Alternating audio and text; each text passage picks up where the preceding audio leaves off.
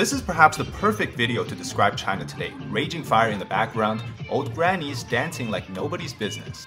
Meanwhile, US lobbying firms are dropping Chinese companies with ties to the military or the government like hot potatoes. And this 5-10 years ago wasn't like it. So find out the reason why today. Welcome to China Insider, I'm David Zhang. This is Guizhou province, situated in southern China. Its mountainous landscape covering 90% of the province. Half of it is now consumed by the raging fire. And this is a mapping of all of the fire spots that are across the province. Now, Guizhou is the size of Honduras, or about 144 New York cities, and half of that is now burning. It's also spreading to nearby provinces to the south, as well as to the west. While rescue effort is underway, this censorship and suppression of information has added to the pressure of rescue. The devastation is real. In this video, livestock are ended in the fire. For a province that relies on rural country farming agriculture, this is not the way that they want things to go for the new year. This video here shows the height in which the fire burns, taller than the trees. People in the video look hopeless as they escape the raging fire. By some information, we now know that the fire actually started on Chinese New Year rather than recently, and this was February 10th. Many people didn't know about the fire until February 18th, and that was only because videos finally surfaced from Chinese social media. Now, throughout this whole time, Chinese internet censors have kept the information away from China's hot search topics, and they focused on things like celebrity scandals instead. This is very typical. They use things like social scandals or celebrity scandals to divert attention from real issues in China. And they've been given directives for the Chinese New Year to keep all negative information out of people's sight online. And of course, today, most people get their news on Weibo, and that's where the trending search terms basically generate the internet directions or news for the day. So people were very angry to learn the fact that what dominated the trending topics online was a story about a 16-year-old boy having a sex scandal with his teacher rather than real issues like this in China. So many people were left really much shocked about. They thought that this was something that just recently happened on February 18th, when in fact it's been happening for half a month now. And this lack of information, now people are using propaganda messages to try to divert attention once again, saying that it's the Japanese government doing this because they're somehow jealous of the herbal medicine industry in the province, so they burned it down. Now, that's absolutely ridiculous. The Japanese government has no reason to do that. They're also saying that the northern temperature drop as well as snowfall is because of a US weather weapon, which again is also ridiculous, but that's Chinese propaganda. It's also been turned to an all-time high. The Global Times finally published an article on this year's fire in Guizhou, but then looking back at their record, when it was the Hawaiian fire, they actually published 20+ articles on it, which is interesting considering that every time there's a California fire or the Hawaiian fire last year, it's all over the news in the United States, as well as other countries. But then when a massive fire like this is happening in southern China, China seems to not want to talk about it. Rescue effort, according to local authorities, included nearly 10,000 people across various townships, county levels, and rural areas. But the cause of the wildfire is still unknown. Some believe that it's caused by New Year celebration, including burning papers, including farm plow burning, or something related to just use of fire in general to cook in the rural countryside. But still, it doesn't explain how the massive scale of fire it keeps burning across different areas. Some people speculate it could be a retaliation against the government, but just based on the number of disasters that has struck since the New Year period began, it's very interesting and it brings a lot of pain and to different areas. We've actually been covering a lot of these disasters recently, as you've seen in my previous videos, so it's unlikely that people are doing this deliberately. They have arrested some so-called arsons or people who have caused major problems with the fire in this province, but we haven't seen the full investigations into it yet. But typically, the CCP, like this time, they've issued directives to the police station who have sent out messages saying that don't spread the information about the fire, don't film videos, don't panic, right? So we saw these ladies just dancing in front of the fire.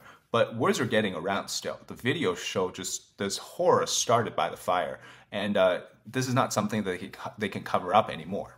The reason is very simple why they do this. They're very scared for destabilizing because this brings again the blames to the Chinese governments, the local governments, and it will shift the public opinions. During the Chinese New Year, today is actually the Lantern Festival day, so it marks the end day for the celebration for the Chinese New Year. During this whole time, the CCP gave directives to the Chinese internet censors to not allow any negative information to flood the internet space, basically, to keep the so-called festivity going. So events like this massive fire, the massive crash in other parts of China, the frozen roads, the snow, the sudden temperature drop, all of these things get covered up. Now, it's very possible that the winter dryness also contributes to the spread of the fire. Now, what social pressure had this event been made public add to the rescue efforts and so on? Definitely. Even if the Chinese government tries to cover it up, if more people across the country had known about it, there will be aid, voluntary fire rescue, there will be supports from other countries, and so definitely would have helped with stopping the forest fire. But again, that's not the priority of the government. Their priority is to keep information shut and suppressed rather than allowing countries to, help them or people to help them. And so that's very typically the way they do so to maintain stability over everything else. All right, let's look at another development, another story. So Chinese companies like ByteDance, which, TikTok in the United States, you have Huawei or Xiaomi or DJI, whoever, these companies, they hire American lobbying firms to try to get them to talk to lawmakers to help them stay in the country. Now, these companies, they're often tied to either the Chinese military, the Chinese government, or both. And so many of these are actually on the Pentagon's list for entities with ties to the Chinese military. Now, something interesting is happening. So US lobbying firms, multiple of these, they've dropped some of these companies this week. For example, Hesai Group, a Chinese LiDAR tech company, was dropped by both Aken Gump as well as Brunstein, Hyatt, Farber Schreck. Now, Aken Gump also dropped Xiaomi, who is the Chinese phone maker. And then looking at DJI, the Chinese drone maker, and Complete Genomics, they were both dropped by Vogel. And then there were also, of course, they have ties to the Chinese military specifically because of something called the civil military fusion, which basically allows civilian technology to be used in a military sense and vice versa. So they're dual use. And so Chinese companies, despite there being civilian companies, actually work to develop technologies used in the military sense. And this actually comes because US lawmakers want to ban these lobbying firms who still have these clients from China from entering their offices. So for them to not lose any more business in the United States, they're dropping the Chinese clients. But actually, I think this is a bigger trend going forward. We're going to see more and more firms, or even different sectors, right? You have the K Street lobbying firm in DC, you have Wall Street, you have different trade sectors. You're going to see more firms start to sort of decouple from their Chinese counterparts or Chinese clients because this is basically the trend of the day. And the Wall Street case is very apparent. They're very interest driven. So where they see the money goes, they go, right? And recently, foreign investment is down 82% in China. And that's a big reason because Wall Street has no more interest in China. And we see it now with the money-hungry K Street as well. They're starting to drop these Chinese clients. And it seems like this is going to be more and more apparent going forward. These people, China's basically lost the throne of attractiveness for foreign investors. But it wasn't like this 10 years ago or 15 years ago, right? McKinsey & Company, which is a US-based consulting management firm, the head of it, Bob Sturfels, in 2020 testified to Congress saying that the Chinese government wasn't on their client list. Now, that's a lie because the Financial Times has found that one of their think tank that's tied to McKinsey & Company actually did work for the Chinese government, developing something called a 5-year plan back in 2015.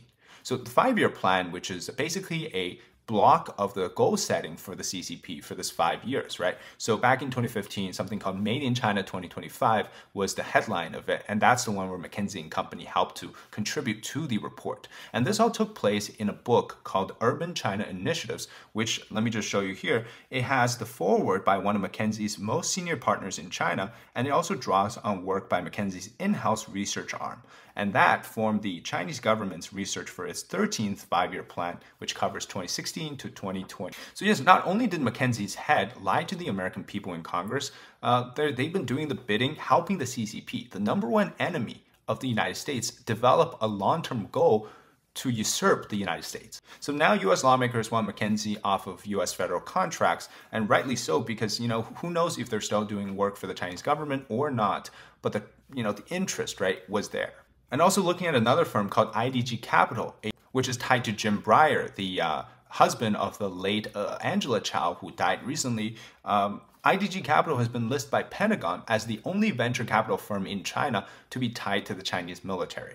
So these American entrepreneurs are very interest driven, right? Before, this was the highlight of the US-China relations before 2016, the pre-Trump era. It was just all about money making with China. It was never about anything else. So at the expense of that, of course, now they're coming back to bite them in the butt because all of their investments in China are being wiped out and China is no longer investable.